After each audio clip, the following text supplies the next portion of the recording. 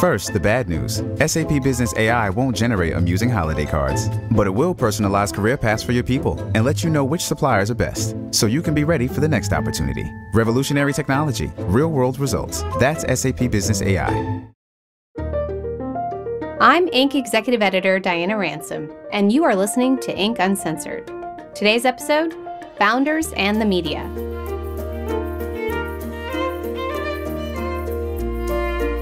When starting a business, there are so many factors and tasks to handle: raising capital, hiring staff, supply chains, and on and on. But one factor that can so often get neglected is how founders navigate the media, whether that's trying to get earned media to grow your business or having to face tough questions during a crisis. You have to be prepared because the success of your business can depend on how you handle talking to the media. So today you are going to hear a conversation that Inc. Editor-in-Chief Scott Omelianuk and I had with three founders who are experts dealing with news outlets. Our first founder saw his company explode before having a very public fall. He knows firsthand how you handle bad press. Stacy Spikes, CEO and co-founder of MoviePass. Stacy, after being ousted from MoviePass during its fall, has bought his company back and is rebuilding. Our next founder built a company in her 20s and approached the media with youth and savvy. Kathryn Minshew, founder of The Muse. Kathryn stepped down as CEO of The Muse, an online career platform, just days before this roundtable. And our final founder created a PR firm that has represented some of the biggest brands in the world. Taryn Langer, founder of Moxie Communications Group. Taryn has coached founders through just about every aspect of media communications. I started off our conversation with the basics and asked Stacy and Kathryn about their personal experience with the media.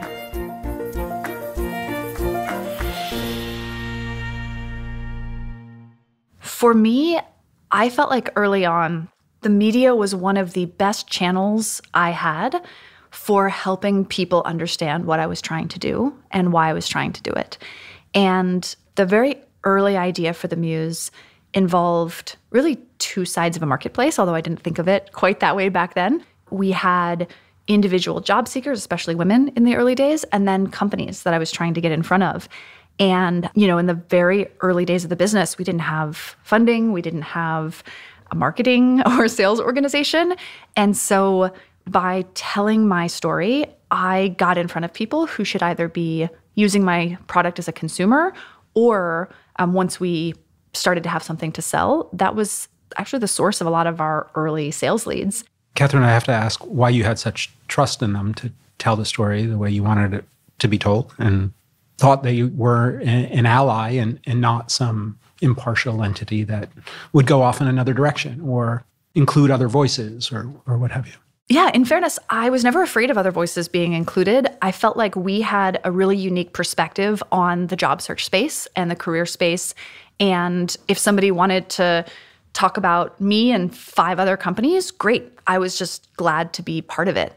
I also found early on that it was very hard to get funding. We were, I think, the first all-female team to ever go through Y Combinator. I had a brutal fundraising journey. And so some of the early press coverage that we got also served as validation for investors. Obviously, nobody wants to feel like something is twisted. I've only had very few times when I've ever felt that the case, but it's interesting. I do think, and maybe this has changed now, but I felt like from a lot of the other founders that I knew, some who were early stage and some who were later stage, that if you were a pretty well-intentioned person, that a lot of the coverage in the very early days, even if you didn't have it all figured out, at least was trying to be like, hey, here's a person trying to do a thing. I did see a number of founders when they hit a certain inflection point, when their business got to a certain size, the way they were covered changed pretty dramatically. They want to see you succeed until they want to watch you burn. Yeah. Well, Yeah. so you said twisted. Stacy, you've had a journey that certainly could lend itself to twisting of the tail. Did you experience that with your, creation of Departure From and Return To? Yeah. So what's really funny about this landscape, so far we're speaking in this monolithic media, and there's so many nuances. There's the friendlies. So if you're tech and you go to certain places. You got the friendlies, you've got the consumer facing, you've got the, are you in the Post or the Daily News because of something? So you get these nuances. And so same thing after reaching a certain scale, then you became something to take pot shots at it. And there's all these undercurrent things that social was driving. So we had a situation where we had risen up and we found that AMC was starting to become somewhat adversarial. And there were people on social that we found out were hired to go and make comments. And then some of those things were getting picked up. Hey, what's your thoughts on these comments, right? And so there's all these different aspects, but there's certain outlets that wouldn't even go down that path. And so you get a lot of different, the bigger you get, the more you get to play. I think so for the people listening, Diana, I want to dispel this idea of the media actually being a thing, right? A monolith, as you said, or monolithic, as you said, right? Or a puppet master. Like, I can't even get my own frigging reporters to agree with me, let alone to spread that thesis or idea across a landscape of various companies to have a groupthink, right? Like, there is no groupthink in media. And to some extent, I think that much like politics and government, we get the media we deserve. So as you mentioned, people are clicking on inflammatory social posts and things like that, right? We can't control the fact that there are bad actors out there hiring content farms to do their bidding, right? But we can control what we click on, but if we're only clicking on the inflammatory stuff, that is going to, because the press for the most part is still a for-profit operation. Profit's a lot smaller now than they used to be, but the fact is, right, we're going to follow the opportunity for the most part. And I say we generally, I don't mean Inc., right? And so we get what we deserve in that way. I mean, but Kathryn hit on a point where investors will dive into an article and they'll have questions because that's how they're getting up to speed. And they'll use an article to come back with, oh, hey, here's a good point. How are you going to grow in this way? Do you see this competition is, and you can tell what article they spent time on based on what they read. And sometimes they just saw a clickbait article, right? And they just ask you a softball question and they're not really looking for anything deep. They're like, oh, okay, thanks, But when you're really grinding it out and people want to do their due diligence, they will pull up a longer form article and let that be their cheat sheet on what they need to look at you from. And the hope is it's accurate. I was going to say, I think that's a really interesting thing. One of the ways over the course of the Muse's life that I answered the questions about, data, how big is the site? I would talk about our monthly active users and how many millions of people were using the site every month. No one ever asked me to verify that. Mm-hmm. Only one investor out of the tens of millions that I raised for the Muse ever asked that. And I was really impressed with someone did. And what's interesting is I was always accurate, but we ended up having a competitor who got a lot of press at one point with numbers that I know were totally falsified. And then I would have investors be like, ooh, how are you competing with this site? I saw so-and-so that they have like 8 million people a week. And I'm like, that's not true. And actually, you can go online and demonstrate that that's not true. But it was so interesting because it would appear somewhere. And then people not only held it as gospel, but then told us that we were perhaps not growing fast enough or not performing. Do you take the time to try to dispel those numbers without, looking like you're hangry at them? Or There's so many things to do in a day, not typically. It's hard. I don't think you want to be the one, especially as another founder. Right. But it was really interesting because it made me think, again, I think most people are telling the truth, but it was just fascinating how easy it semed for this one person. So you're not going to tell us who that, what that company was? No, not on this podcast. All right. So, but we can say it's fair that numbers aren't always accurate. Sometimes. To that point, though, I think one thing that we kind of touched upon before is it's important to understand how to use media, right, for both their audience as well as the credibility that comes from having a publication like Inc. or someone else willing to invest the time and resources to cover you. But to couple that also with content where you can tell that story in a really controlled way to try to balance out trust that you're building.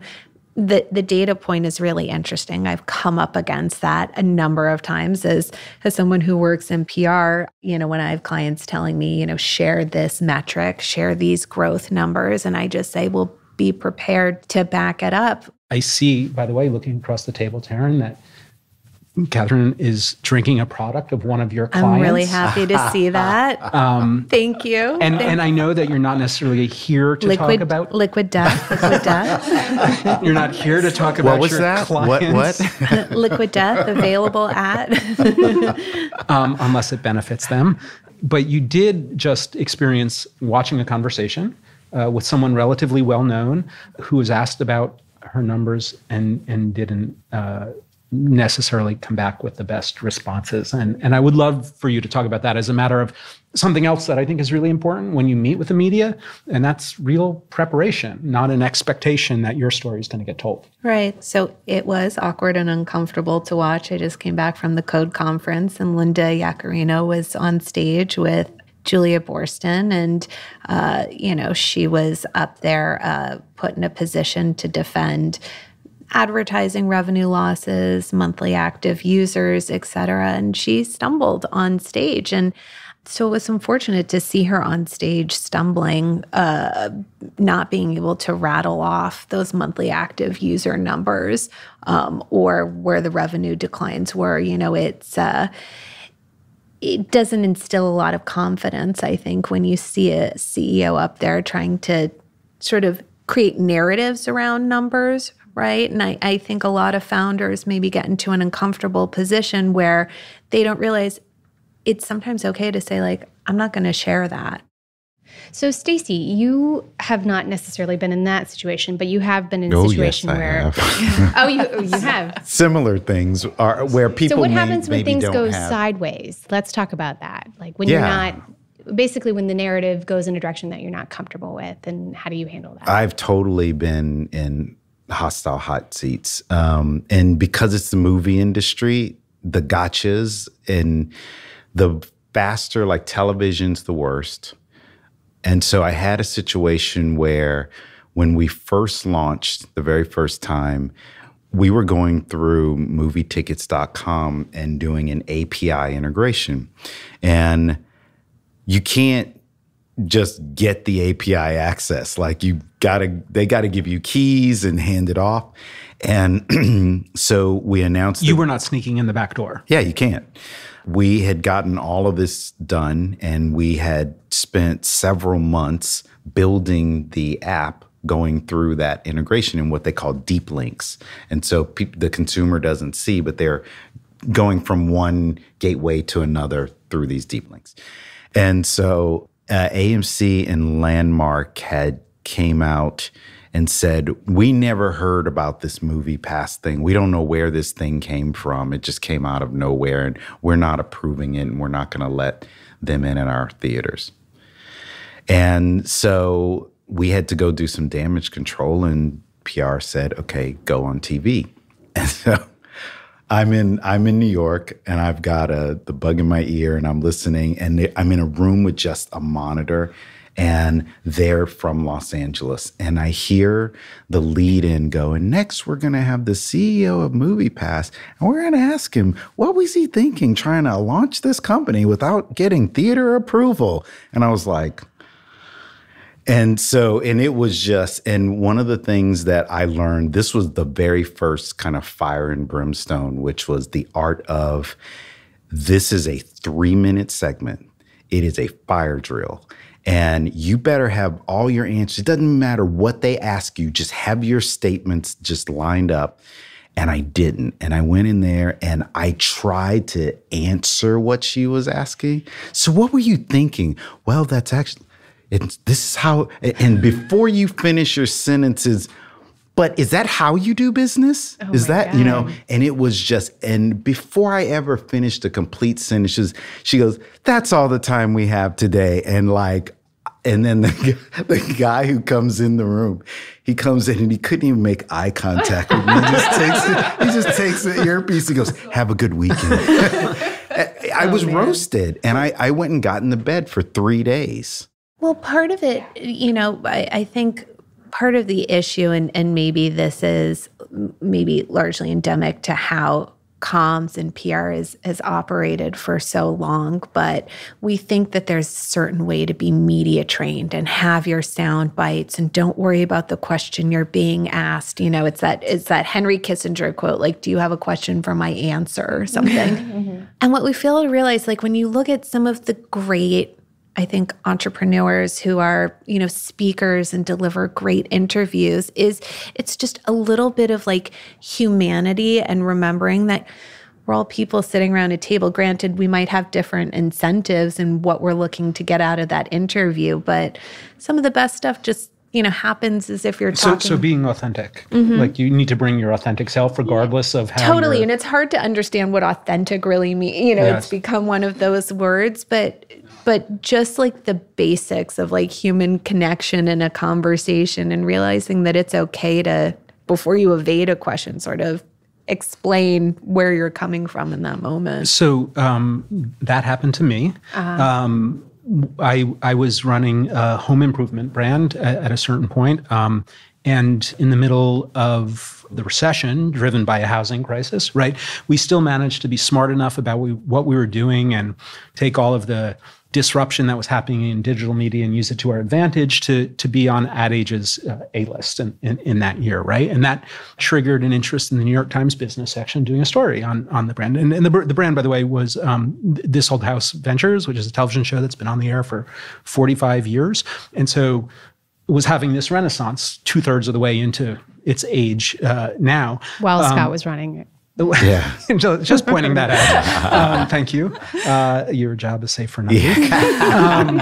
The reporter started talking to me, found out I was doing my own renovation, found out oversharing from our comms person that I had just had a child that was the sort of gift of a few years of infertility. And she decided that she wanted to come to my house. And this was terrifying to me because I thought we were doing a business story. And this business story was about the success we were having. And that was the end of it. And she came to the house, which I cleaned thoroughly before she came, right?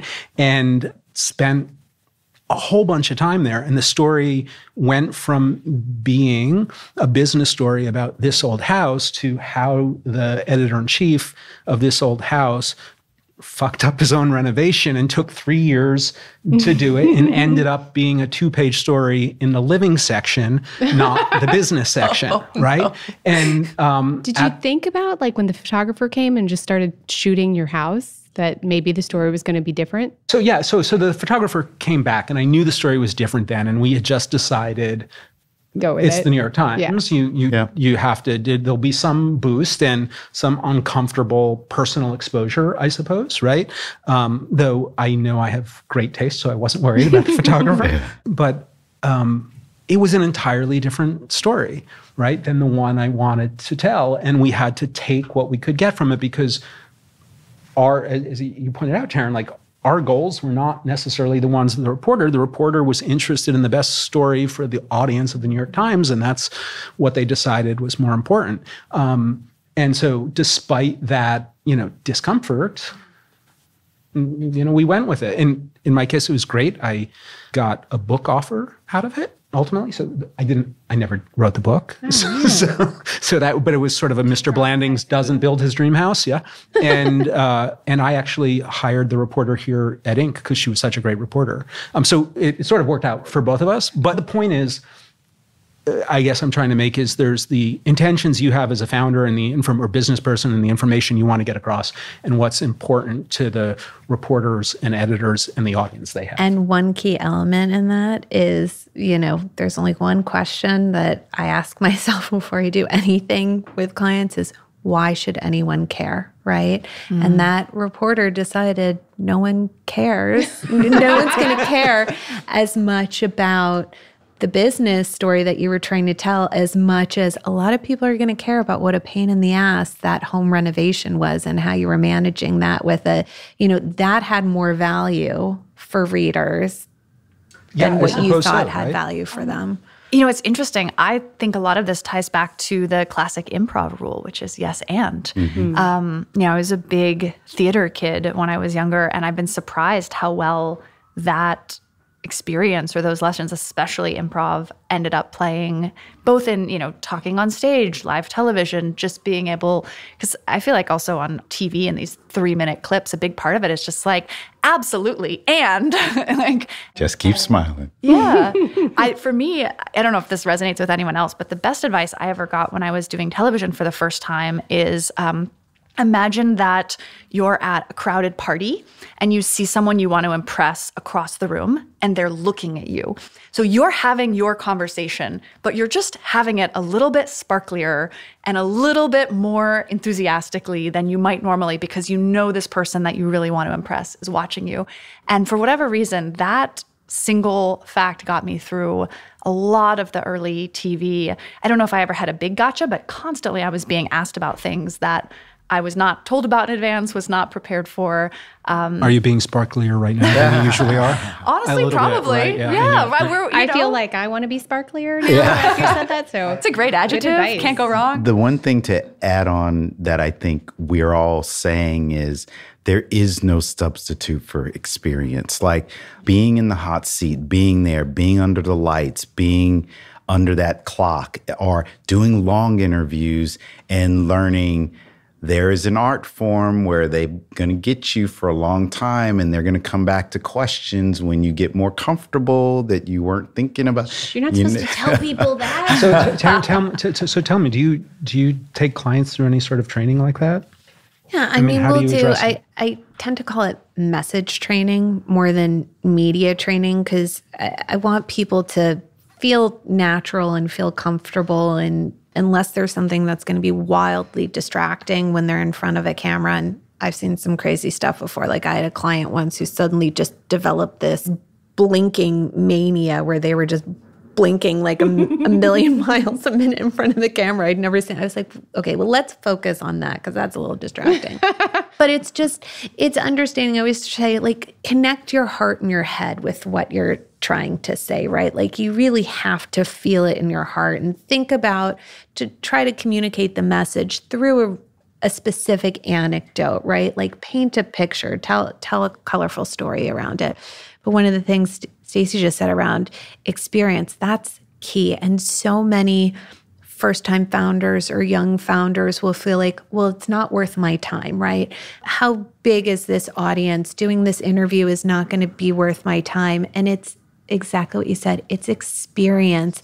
It will pay off in the long run. You have to get comfortable doing it. No matter how many times we practice behind closed doors, there's nothing that replaces actually being in front of someone who you're not paying to be there and answering their questions. And I think the other thing is really become a student of watching CEOs do interviews. Mm-hmm. When you look at CNBC is because there's finances, and usually they're on there because something's not going right. They're either about to go do some IPO and take a victory lap, or stuff is really wrong. There's we just came on today just because. And watching those interviews every day for lunch, everything from body position. Like I love watching Bob Iger do his interviews. Yeah, he's a pro. He's Frank Sinatra, right? And he knows how to just sit in the seat. They throw things at him, and he just, he's very, and so you become a student of the craft because that is part of your job. And today, every CEO is a video star. Yeah. You are. That's the world we live in now. You mentioned these 2 points where they went on camera and then the stock tanked, for instance. Coming from a crisis comms perspective, how often do things go nuclear, like in a startup?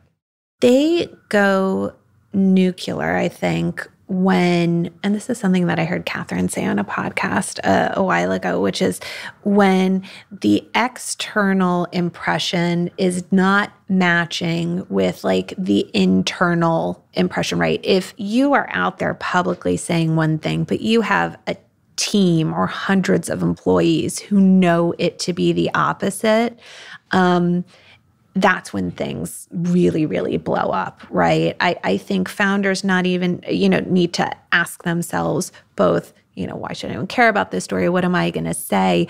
But also, who am I speaking to, right? And I think a lot of times in crisis scenarios, you want to be speaking to your teams first before you speak to media, before you even speak to your customers, because you're going to need all hands on deck. You might need to manage a situation as it escalates on social media. I mean, things will spread like wildfire. I would say the biggest crisis scenarios I've seen where companies have imploded in recent years have all actually started from employee leaks, right? And that's when things totally go awry. You need your team supporting you. You need your team backing you in order to overcome a situation. That's brilliant. Yeah. So First, the bad news. SAP Business AI won't help you generate cubist versions of your family's holiday photos. But it will help you understand which supplier is best to help you roll out your plant-based packaging in Southeast Asia, or identify the training your junior project manager needs to rise up the ranks, and automate repetitive tasks while you focus on big innovations, so you can be ready for the next opportunity. Revolutionary technology, real-world results. That's SAP Business AI. Scott, I'd love to have you speak for the media here. Are we all just out for blood? Or is there a way to kind of address the media in a sort of a smart way? At Inc., I don't think we're out for blood. And that doesn't mean we shy away from what the truth is or what a story that needs to be told. But I think our perspective is one of trying to help our audience, who happens to be the same people we cover. So quite different than, say, sports or entertainment or things like that, for the most part. I think we're trying to leave them with useful lessons in the end, right?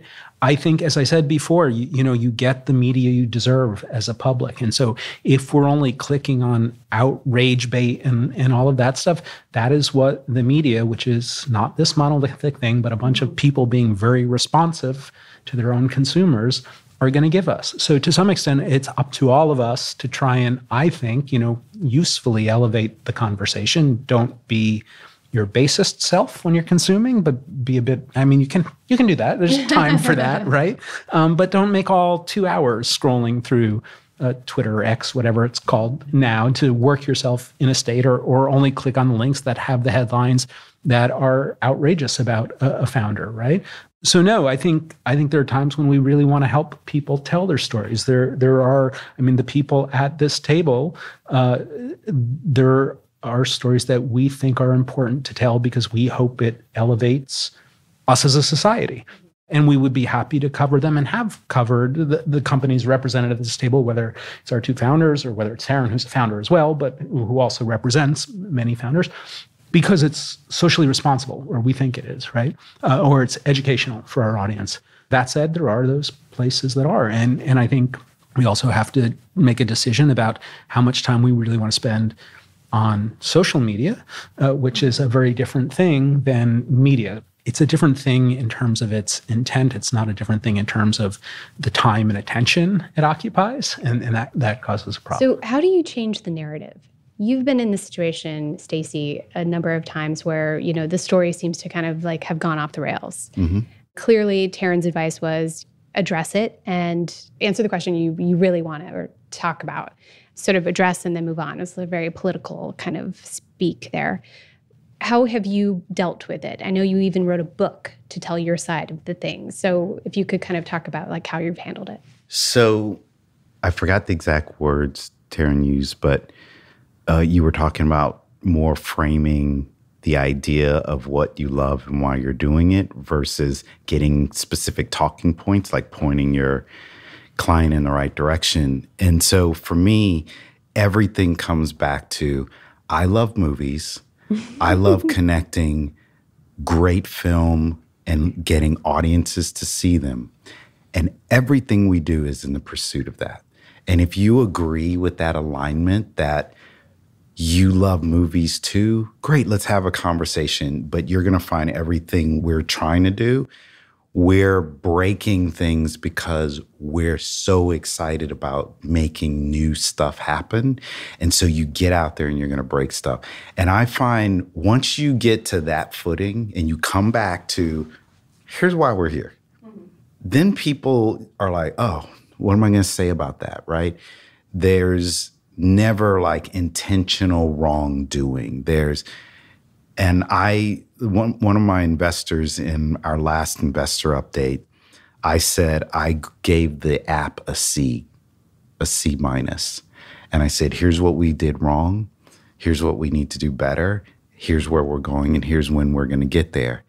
And several of them were like, I really just love your honesty. It's like you're so honest that you are giving yourself a report card.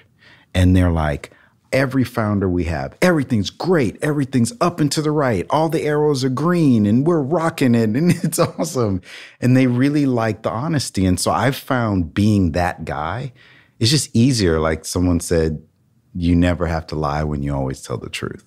Now that I'm listening to you talk, I'm thinking part of why I think The Muse was successful at getting a lot of press early on is a big part of what I focused on is it's so hard to figure out what you want to do with your life.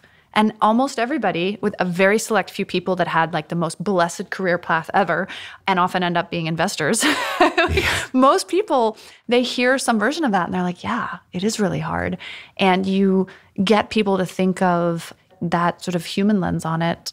I think the fact that we were able to start the conversation there in so many places, it helps set the stage for. Part of what made you desirable to write about is your embrace of entrepreneurship.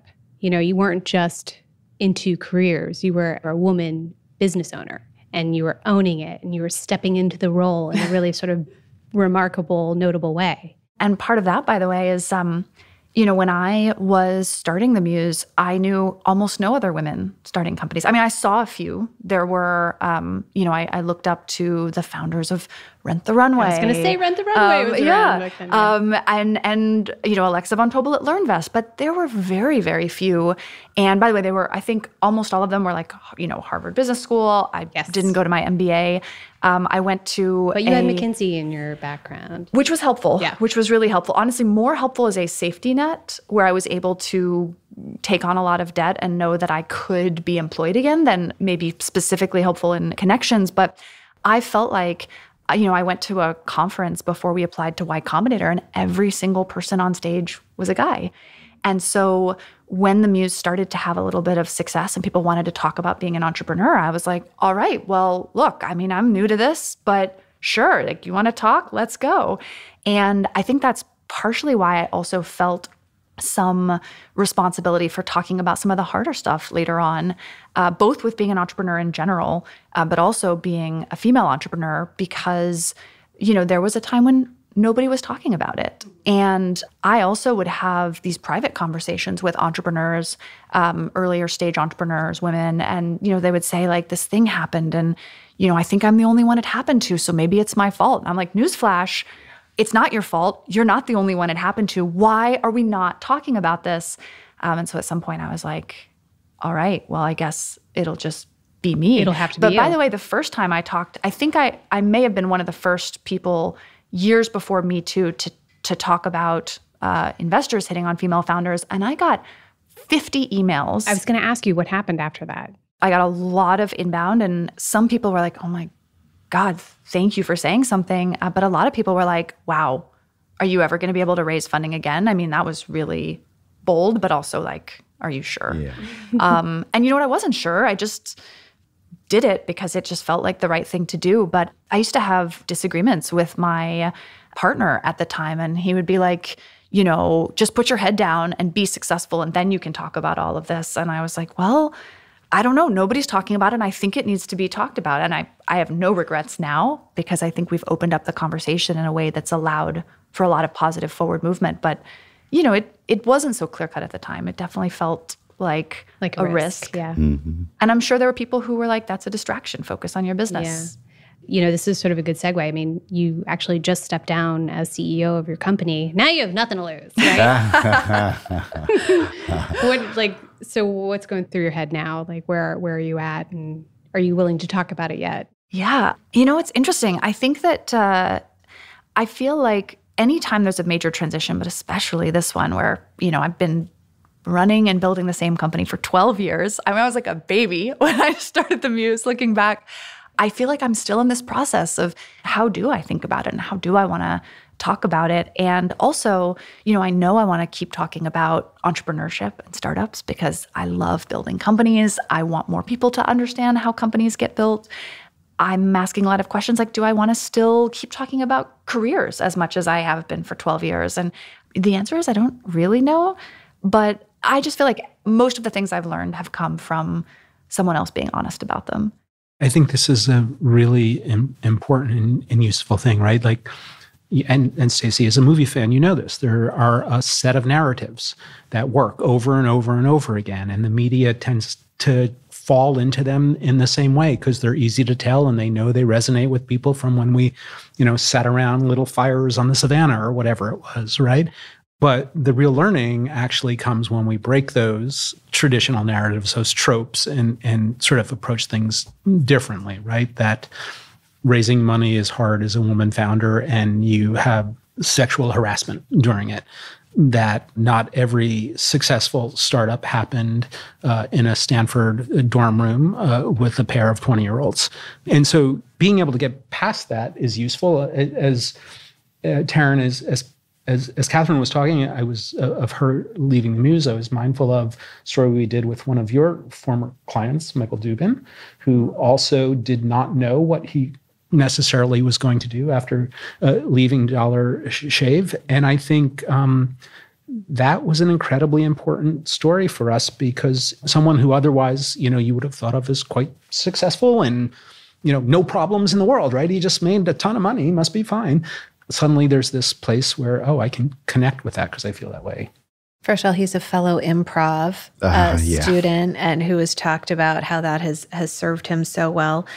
One of the interesting things, again, going back to this like founder myth, Stanford dorm room ideas, you sort of have 90 days before you announce what your next job is. Otherwise, you're not that serial entrepreneur. When you're asked immediately, what's next for you, we have to be able to start creating that space. I think a lot of founders struggle with. I'm definitely taking more than 90 days. as one should.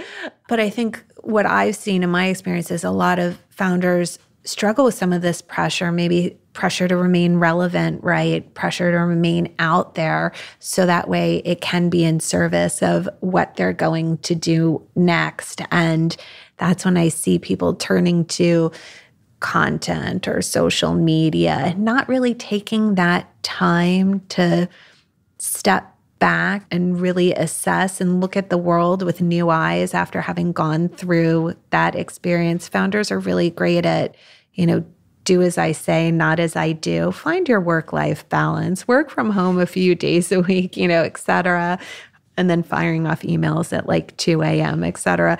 So it is important to, and it's okay to take that time and reassess all of that. He's also an example of somebody who kind of got stuck in the same story trope, right? Everybody cared about the viral video. Yeah. Nobody wanted to hear anything else. And he talked about it, and you could tell in interviews that he was tired of talking about it, and he did not keep that a secret. Just this idea, I think, as well of, and we were talking before about these like very clear-cut narratives, and sometimes it's just very nuanced. And I think that's where, as a founder or as someone who is engaging with the media, it does really help if you know or trust the reporter, because they are your intermediary for something that's not necessarily very easy. Like when you can kind of put your story in a little box and be like, we launched this thing, we had this big success, you can kind of give that box to a lot of different people and you probably end up with a really similar result. What I think can be really interesting is when you have something like someone transitioning out of a job, a more thorny problem, questioning a norm or a standard or a set of behaviors in an industry. Part of it is what you say, and then part of it is the perspective and research and work put in by whoever it is that's actually writing that story and taking it to the world. Will it be in the right hands? Yeah. It's funny, what you said is stepping outside of that box. When I got fired from MoviePass and that went down in flames, I was so pissed that I wrote a book, right? And it didn't start, I'm going to write a book. It was more therapy to not lose my mind, because what I saw happen Now there's federal indictment charges that came down. But back then it was like, they just got away with burning down something I worked for 12 years on. Like, oh, hell, and I wanted to at least capture, and I had never seen a book that someone said, hey, I just failed. Here's a book. I'd never seen a bestseller that said, I just failed, right? But I felt like there were young founders, minorities and women that were going to be coming behind me, and I needed to write down what happened, because there were ways to avoid it, but when maybe you're not multi-generational and you don't have the money and you didn't have a bunch of lawyers, and there's a lot of history of Black entertainers or Black athletes. And right now, for me, it's when you're only looking at 1% of venture capital, I am the Hank Aaron right now. I am the Willie Mays. I am those guys who were the first ones on the field. And part of why the book was called Black Founder with my face on the cover was the publisher said, we don't know of a tech book with a diverse founder. There aren't any. And so the more the faces can get out there when they're walking into the room with the VCs who travel in packs based on 4 schools, it's you got to start changing that narrative one face at a time, one pitch at a time. But I love what you said. When you started talking about your partner saying, do you really want to talk about that right now? And people are I had people say to me, cared, do you really want to write that in a book? Do you really want to be that guy? Do you want to end up like the Spike Lee of... And I was I just can't let it go. I can't let this happen, because it's going to happen to other people if I don't say something. Did any media reach out to you and want to tell your side of the story? Or did you feel at that time after you were fired that anyone was willing to tell your side? Business Insider wanted to, but articles can't get into the depth that a book can. And I just felt like I needed to go so deep that it can't be, even if it's a 2,000, 3,000 word article, it still wasn't going to get into those issues. And I would say Jason at Business Insider, and I talked to him a bit, but you just can't get that deep. Right. And so there were things and stories that I needed to be able to tell, like times when there was a moment where Jeff, who worked with me, we walked into a VC room, and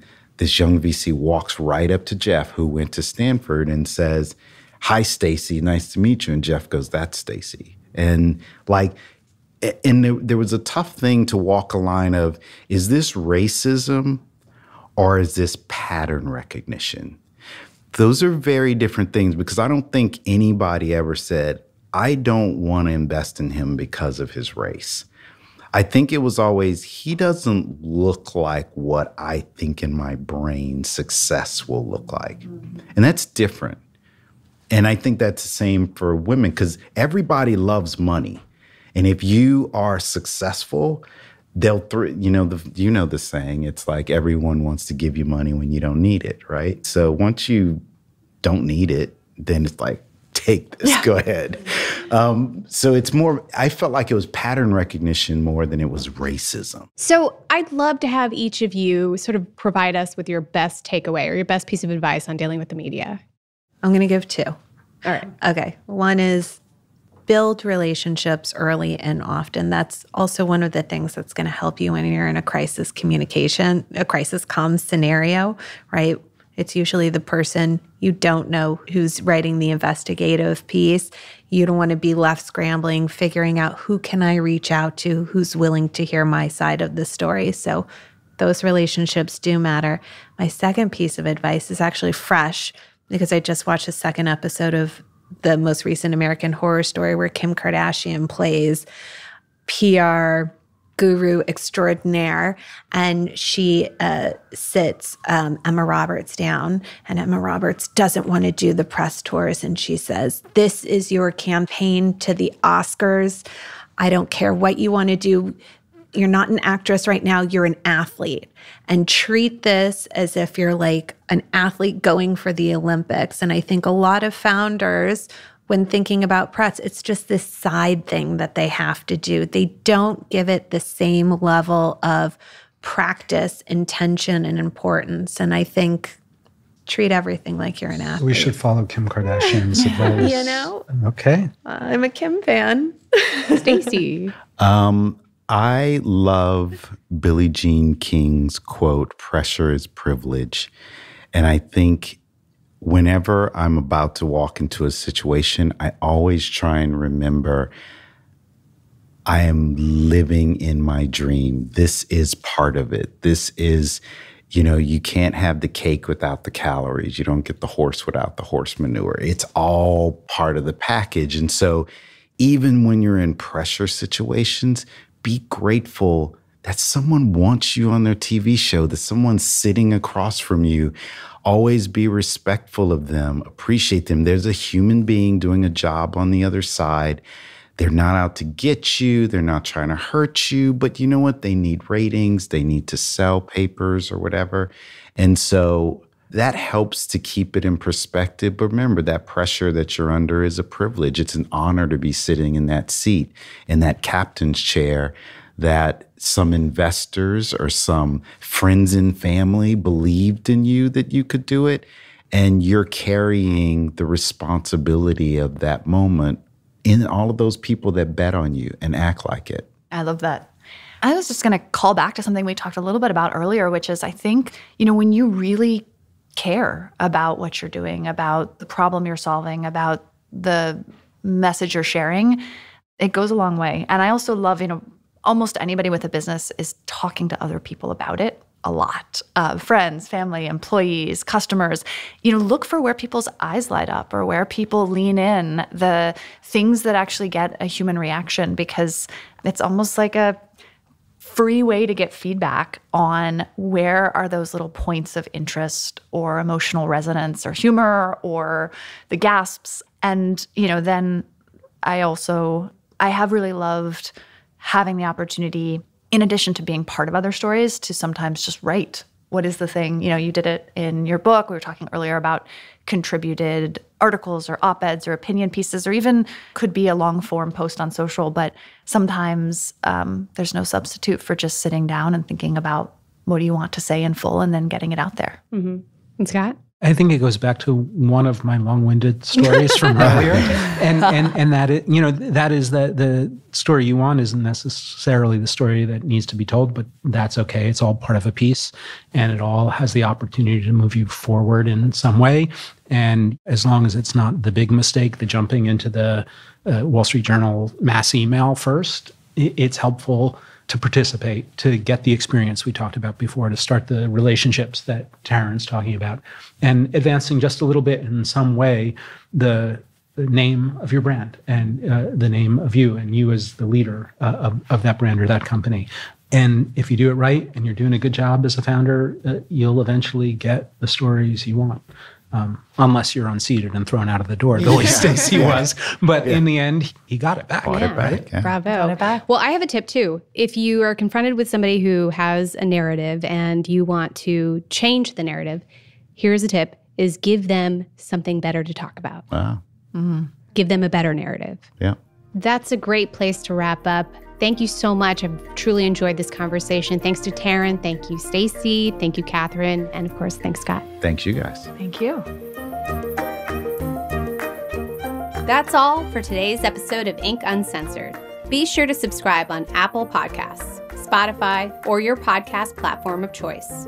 Also, if you liked this episode or have suggestions of what topics you'd like to hear about, leave us a review on Apple Podcasts. Or reach out to us on Inc.'s social channels on LinkedIn, Instagram, and the app formerly known as Twitter. Inc. Uncensored is produced by Julia Shu, Blake Odom, and Avery Miles. Mix and sound design by Nicholas Torres. Our executive producer is Josh Christensen. Thanks for listening, and we'll see you next week.